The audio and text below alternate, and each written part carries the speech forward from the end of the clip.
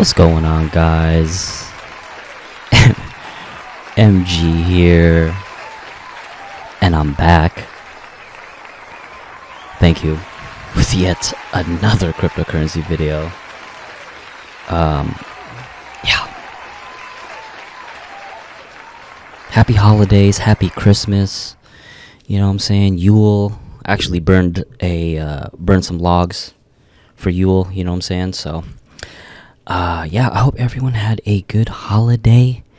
You know what I'm saying? Now we're back on the fucking grind, right? Back on the crypto grinds. But you know, what else is new, right? So yeah, let's get into it, guys. So let's take a look at LYXe. Again, man, happy holidays. Mine was so good. Ate so much good food. Ate too much good food. Too much cookies, too much candies, tons of fucking presents. And by presents, I mean claiming and ending steaks, mint steaks, you know what I'm saying, fucking buying more crypto for myself, right? Happy Christmas to me, you know what I'm saying. Of course I was buying stuff for my family too, come on, guys. But yeah, it was good. It was real good. I hope it was good for everyone as well. You know what I'm saying? Let's keep the spirits high, you know, as we go deep, balls deep into 2023, right? So let's just do a quick you know, just a market overview real quick. Let's just do the top 20 here. We got BTC. Actually, you know what, it's been a long time.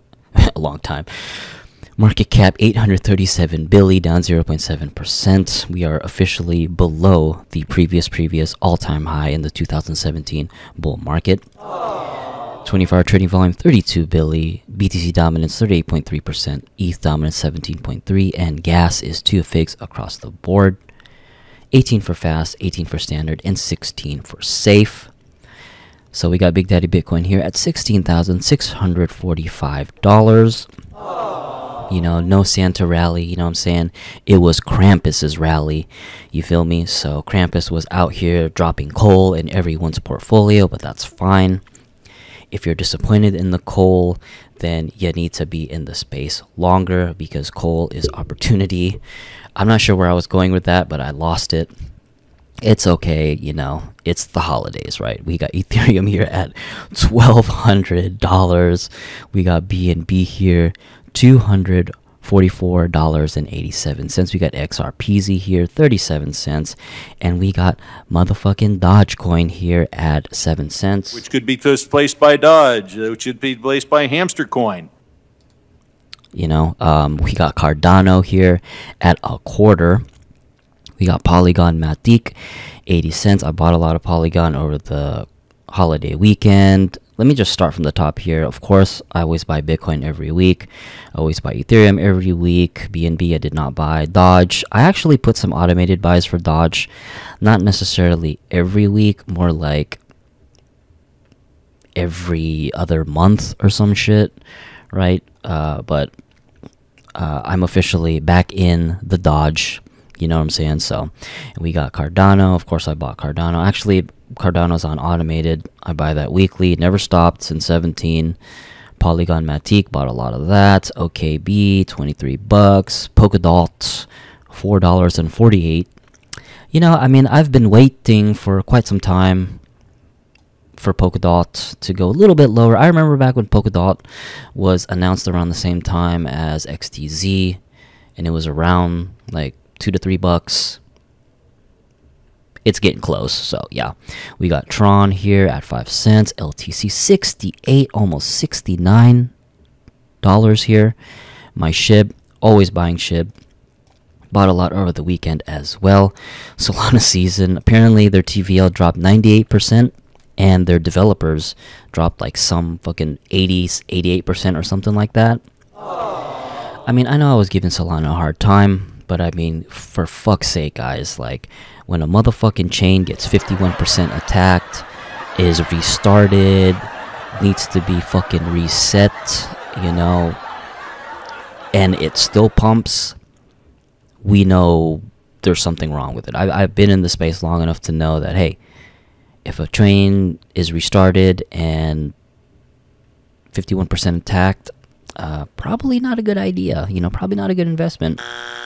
And especially when your fucking biggest cheerleader is a literal fucking thief and is now in house arrest at mommy and daddy's house, and all the VCs are literally not even, you know, pointing their dick at Solana. Yeah. But we'll see, guys. Like I've said before, man, if this thing goes sub $3, I'll probably, you know, buy a little bit, you know what I'm saying? Because, like, that would... I could easily see maybe like a 5x. I'll be happy with a 5x. And guys, full disclosure, I am in Solana, but I'm only exposed through NFTs, right? And I've discussed this many times with my homies who got me in to Solana, that I would fucking, if I at least get a 4x or a 5x on my money with my NFTs, I'm out. I'm literally out. And you know what? Hey, whatever money I make from cashing out my NFTs turns out to be pretty good, I'll probably buy more Bitcoin, you know what I'm saying? Shit. Probably buy more Bitcoin, probably buy more SHIB, fucking Polygon, right? Matic, some more Dodge, right? But I ain't putting it back into Solana. Come on, guys. We got Uniswap here at $5.14, back to DeFi summer prices almost. Actually, no, that's not true. I'm trying to think, because I remember a lot of guys got fucked when they sold their airdrops for like $2 and they regretted it. But hey, we're getting pretty close there. So, and then we got AVAX here at $11.58. I'll give a shout out to Chainlink, 587, my Monero, 145, ApeCoin, 363, VeChain secured my suicide stacks, Hedera secured my suicide stacks. What else? EOS, wow, 88 cents. Tezzy's, oh my goodness. If you know what, honestly, guys, if Tezzy's goes down to 50 cents, I'm copying. Chili's, Phantom, oh my goodness. Another sad story. I got into Phantom when it was like 50 mil back in DeFi summer, long time ago. I don't know if you guys know this crypto influencer, this Asian bro. His name is Nekos. I don't know what happened. I was in a thread and he was shilling FTM. And of course, I paper hands out of that in 2020. So, my graph here, 5 cents. I secured my suicide stacks with that. Stacks. Where the fuck is Ecomi? I bought a lot of Ecomi over the weekend as well. But overall, guys, you know what I'm saying? Like I've mentioned before, Diamond Mind, this is going to test everyone's Diamond Mind, because expect PA to be like this all throughout the year. And you know what, guys? We may get a 2019 style rally to quite possibly... I'm being overly bullish and optimistic because that's just who I am. You know what I'm saying? If we get a similar rally in Q3 this year like we did in 2019, where BTC literally rode up to 14K and everyone thought we were back, the equivalent to that would probably be around 52K. Shit, man, that pump is good enough to get motherfuckers to FOMO back into fucking crypto. You know what I'm saying? Shit, if retail is on the side and they're like, yo, BTC's back up to 50K, I might have to get in on that, right? So we'll see. I'm hoping for that. That'll be nice. So let's get into LUKSO, guys. Let's refresh here. You know what I'm saying? I want to give a big shout out to everyone in the community. It's looking like 2023 is going to be our year, boys. We're going to be fucking eating damn good. So we got LUKSO here, rank 217, LYXe, soon to be LYX, $6.13. Down 0.1%, 36,000 sats, up 1.1% on the BTC pair, 507,475 ETH, up 0.5, market cap 94 milli, 24-hour trading volume 988K. We went up like 300K, maybe 400K, probably from all the main net hype. Circ supply 14 milli, total supply 100 milli. That's obviously going to change when we look at the price, boys. 85.1%. off the high of 41, and I've been asked this question many times if I'm going to sell. I do have an active DCA trading portfolio, I guess. I'm literally shrugging my shoulders right now. You guys can't see it, right? Where I like DCA and then buy and then I outflow out of KU. Truthfully, full disclosure, I will take some money off the table. 3x, 3 or 4x. You know what I'm saying? I am so bullish on fucking LUKSO that I believe that we could easily 3 to 4x, and I'll probably take some money off the table, maybe 5-10%. You know what I'm saying? Put it into USDC and buy the fucking dump, right? We'll see. But yeah, 3 to 4x. I will probably take some money off the table off of my trading bag of LUKSO, where I have like meme orders and my everything that's on KU. It's not a lot, guys. Not a lot. Again, don't copy me. Don't do anything. Please don't leave your shit on KuCoin, guys. Please do not. Do not fucking do that. If you're buying, just outflow immediately. You know, that's what they're there for. Unless if you're doing some degenerate shit like me and you're doing meme orders or whatever and you just trade on KuCoin, you know what I'm saying? Just, it's okay. Keep the money on there, but don't do any long-term type holds, please, guys. Just do not fucking do that, right? All right, and let's take a look at Etherscan here. We have 14K holders, boys. Can you fucking believe that? We were there when we were sub 10K holders and we just catapulted to 12K out of nowhere, and now we're at 14. And when we were down to like when we were down to 8 to 9K holders for like the entirety of part of 21 and all of 22, I said, you know, easy 2 to 3, 4x when we mainnet. It's probably gonna happen, guys. You know, not financial advice, but we'll see. So I'm loving this. Lots of people are hype. Oh my god, guys, when we get the artifact drop, when it's official that they got something special for us over in ERC 725, our holders are probably going to 5x. Like, I'm not even fucking joking. You know what I'm saying? Like, this is what I believe. Probably gonna fucking 5-6x holders straight up. So that's all I'm gonna say. So let's go into the charts, boys. Let's take a look at the weekly again. Like, look at these. Let's take a look at money flow first. So pretty much like what I've outlined for the past month or so about this momentum wave. It's looking like it's going to be pulling this move that I drew about 3-4 weeks ago. So it's actually doing it much sooner for this bullish divergence. So we're actually gonna move that up a little bit there, because I was expecting it to do this, and the timeline seems to be still around the same point here. We got February where this will begin to move up, especially if the rumors are true that we are going to get mainnet in March. That is going to be pretty fantastic, and I know the girls are excited. I'm excited too. So let's see if that timeline will actually go through, right? So now when we look at the chart here in the weekly, we actually broke out. EMA ribbons are bearish. They're fanned out, but they're bearish. We do have 2 bearish continuation signals, but it doesn't matter because that was weeks and weeks ago when we were on the 1, 2, 3, 4, 5, 6, posting 6 white weeks in a row. We've broken out of this resistance here pretty fucking cleanly, which is fantastic. We can see here we've actually reclaimed and touched the golden pocket box.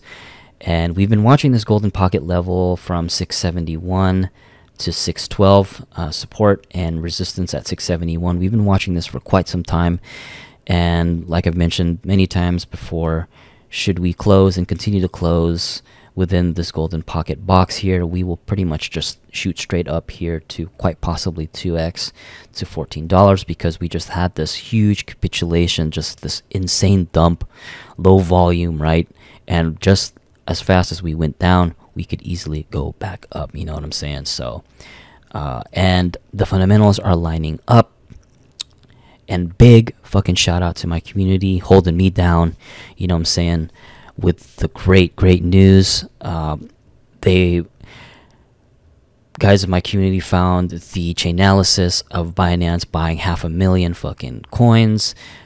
Fabian and Co. moving to Switzerland. You know what I'm saying? They went from Germany to Switzerland to open up LUKSO, and it's all this other great shit. You know what I'm saying? Because this is what we are. We are a fucking community. This is Web3. You know what I'm saying? So I appreciate everyone bringing in the fucking amazing news in the Discord. And if you're not there, fucking just go find it, jump in. If you like shit posting and retro gaming and crypto, just fucking do yourself a favor and go in there. You know what I'm saying? And also we have actually, you know what? I'm not even gonna say anything. I'm just gonna let you guys find out for yourself. You know what I'm saying? If my community is the right one for you. So let's take a look at money flow here. Money flow, the bloody money flow is actually on an uptrend, which is great. We did post a local bottom here on the 19th of December, and our momentum wave is looking like it's moving on up. Money flow is going on an uptrend. VWAP well above the zero line, stochastics pointing up, and we have this momentum wave moving up as well. We do have a level 74 Eye of Sauron that is watching and waiting. We will see. I will remain neutral bullish. We may pull a move like this, right, for the bullish divergence, and go down a little bit and create a hidden bullish divergence to pop off for March. Because let's be real, guys, March is Q1. It's about 90 days away, and we all know that there's going to be some delays. Let's be real. This is crypto. ETH 2.0 took fucking 8-7 years to deploy. Cardano smart contracts took 4 years or 3 to 4 years to deploy. You know what I'm saying? But all good projects, you can't rush perfection, right? So, and the same story with the 2-day, just like the weekly here, we completely smashed through this. We completely smashed through this resistance line here. It is just beautiful, guys. 1, 2, 3, 4, 5. We've posted 5 2-day pink candles, and we have a bullish continuation with a trend reversal, guys. So this is very, very powerful.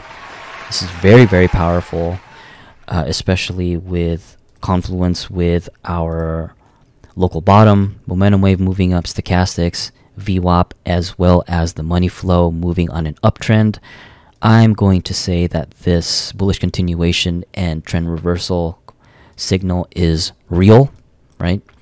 So we will see how it all plays out. How many days do we have? We have 1 day till we close. More than likely, it's going to be another pink candle, and we may stair step on up to 668, right? So this is looking fucking fantastic. Let's take a look at the 1 day really quick, and we can see here on the 1 day, same deal.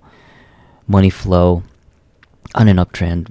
VWAP over the zero line, stochastics climbing, and we have a momentum wave already moving on up at level 47, and we have a level 86 Eye of Sauron just watching and waiting.